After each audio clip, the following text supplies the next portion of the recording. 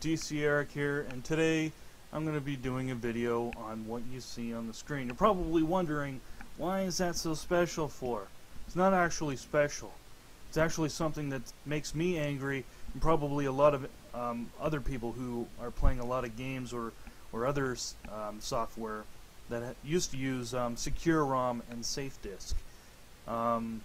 Well, that error on the screen, it tells you to log in with administrator privileges, or I guess open the software with administrator privileges.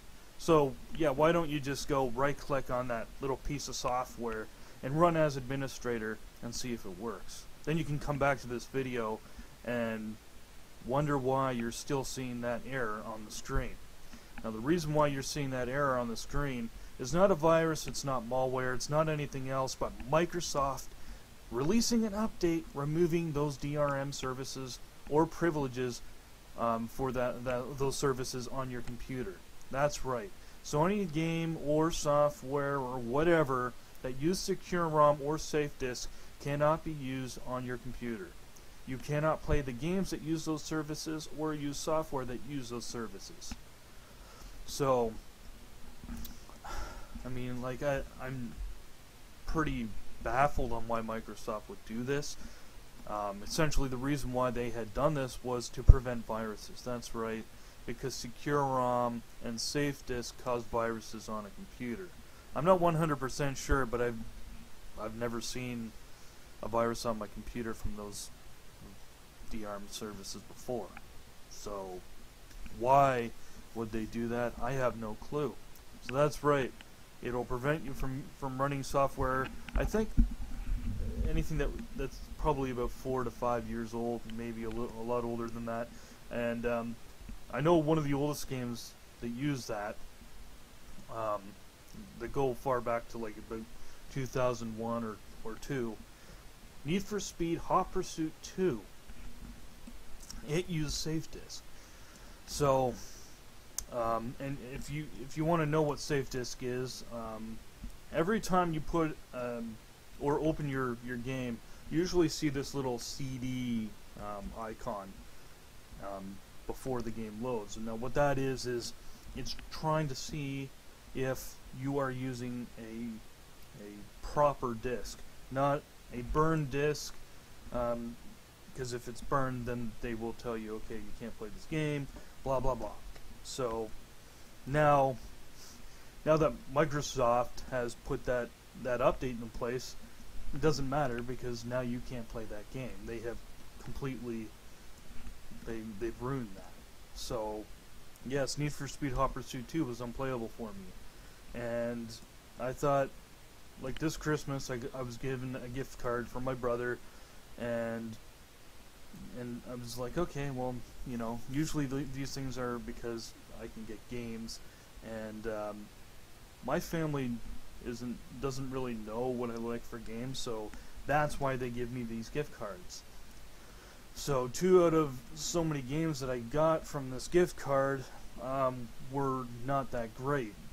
At least the one was playable, and I might bring that up in a future video. But Sega Rally Revo was one that I enjoyed, and this game I think was like 2007 or something. This game was released, and I bought it from a digital store from the web. I can't even remember what the site was called, and I was able to play it on Windows 7 perfectly fine, and up until Windows 8 and higher, I was not able to play it, and that had nothing to do with DRM. It was just compatibility issues with their own software. So yeah, I couldn't play that, and the company actually got bought out, and they no longer host the download for Sega Rally Revo. So I ended up having to buy a physical copy, which I have decided not to get for so long. I always looked at it and I was like, oh, I want this game, I want it so bad because it's awesome. I finally get it, and I was given this error today. The only way to fix these situations is get no CD patches or exe fixes. and that will usually get rid of the DRM within the exe file itself. There is other fixes over the internet, and the main fix is to remove the update, or you can shut the DRM service down from the command prompt. But that does not work for Windows 10. So you are back to where I am, where you have to download the no CD patches or the game fixes. Usually that's not a bad idea, but Microsoft says that the DRM services are creating viruses. Now you want people, these people to play their games. The only way they're going to get these games is download these fixes, and usually it's hard to get them because they're all over the place, and most of the sites that have it have malware or whatever on their site and could give you viruses. I know of one place, and I can't give it to you because, again, piracy stuff.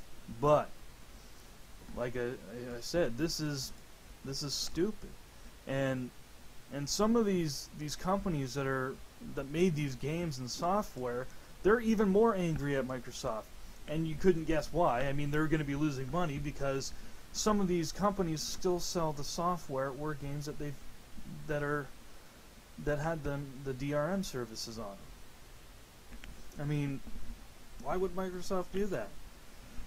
So the reason for me to make this video is just to let people know that the reason why you're seeing that error right down there below is because of Microsoft.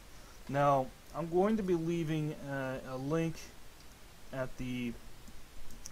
the description, and it'll tell you how to fix the problem for those of you who have Windows 7 or 8, so you can remove the update or close the DRM services. The update that you're looking for, if you want to get rid of it indefinitely, which I'm not sure will cause any issues or whatnot. The update is KB3086255, and it was released in September of 2015. Now, I only have 2 games, and I've already told you. I probably have a lot more, but I haven't even went through the collection yet to figure out how many games Microsoft has screwed up for me now. And most of the time, like, people will go to Microsoft Answers or whatever the thing is called now and ask for help. Usually what you get from some of these Microsoft reps is they can't find the issue. They don't know what the issue is.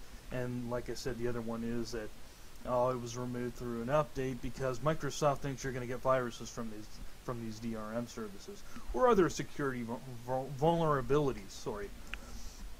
And like I said, I haven't, from day one, had any issues with those DRM services, other than, of course, the crap that comes with them built into the software that they put on your computer, and that is to how many installs you do for a game, and then you have to contact the developer to get that fixed up. So, yeah, Microsoft, thank you for this one.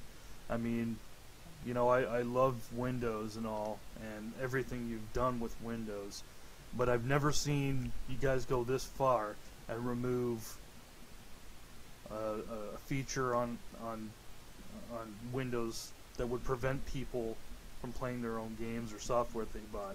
I mean, this is a big issue for people who's probably spent hundreds of dollars on some software for video editing or photo editing or whatever.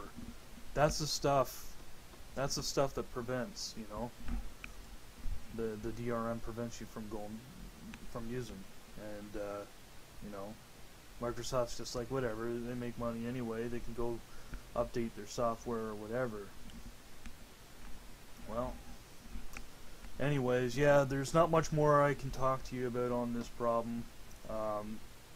I'd like to do a future video, hopefully on what I got for Christmas. I can't guarantee it because this is the first time you've seen me in a little while now. So, yeah, I'd like to thank you for watching. I really hope you share this video around so people are aware of this problem. Yeah, I'm sorry I keep looking down, but that's another issue in itself. thank you for watching, and I hope you come back to see another video in the next 10 months or so. Actually, I'm kidding. I don't know when the next video is going to happen, but I hope you come back. Thank you, and goodbye.